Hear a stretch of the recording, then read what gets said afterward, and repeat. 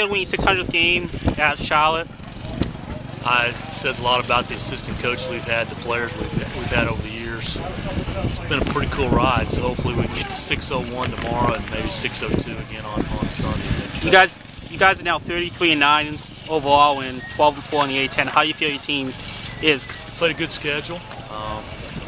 You know, we knew it was going to be competitive this weekend here at UMass. The wind's always blowing here, so it's a little bit different for us. But we just kind of like to just keep playing, try to play the game in front of us and do the best we can every day. You got 3 pitchers with all ERAs under 2.25. How they been all year in general? Good.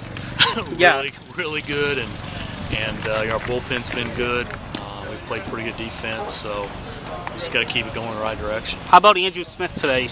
You know, started off slow and then came around. You know, it's just trying to get a feel. You know, when you go on the road and you pitch in a different mound, different environments, it takes a little bit of time to get a feel. But guy coming off Tommy John surgery last year, did not pitch for us last year, was a weekend guy the 2 years before that. It's great to have him back. He's really solidified that #1 spot for us. How was that second inning? You guys came out, gave up those 3 runs in the bottom of the first and came right back with 4. How important was that? Honestly, I think we kind of got mad, you know, because we weren't playing really well, and I think our guys kind of got a little upset, and we took advantage of a couple of situations that were, you know, offensively, and just kind of carried on through the rest of the game. Can you talk a little bit about Ross Steedley behind the plate? You know, he's leading hitter on the team. Yeah, with him, you know, he's really done a good job of handling Andrew, and he'll catch Barnett again on Sunday. Miguel Rodriguez, another guy we've got that's a junior that's really developed into a quality guy. So we feel like we've got a pretty special deal going. We've got 2 catchers that can really catch at a high level, you know. And a lot of programs are looking for 1, but we got 2 guys that are really developed, and they do a great job handling our pitching staff, calling most of the pitches, and it's been a positive deal in their development. How important is that for them to be calling their own pitches for your program? I think it's big time. I mean, you know, because that gives them a chance to play at the next level. And, you know, you get a chance to be able to manage the game, see the game, watch the game.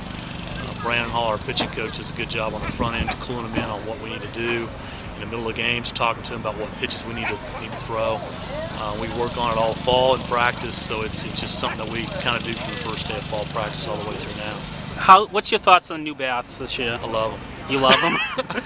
I think it's great because, I mean, it's not wood. You know, the ball still gets off the bat a little bit better than wood, and you still get some jam shot hits that you wouldn't get with wood. I like them. I think it's put defense back in the game. I think the guys that can still hit are going to hit home runs. They're just not going to hit 15, 20, 25, 30, 35, 40. I can keep going. You know, yeah.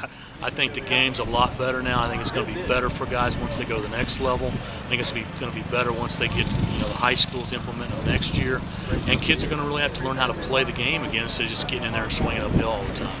It's also better for the scouts too. I think it's better for everybody. Yeah. You know, there'll be coaches that will disagree with me, and sometimes the games get bogged down. Sometimes you don't have a lot of scoring and stuff like that. But it's back to being, you know, baseball the way I think that it should be played. And you got to pitch, you got to keep the ball down, you got to move around, play defense, you got to hit and run, you got to bunt, you got to put the ball in play. I mean, there's just a lot of good things about it.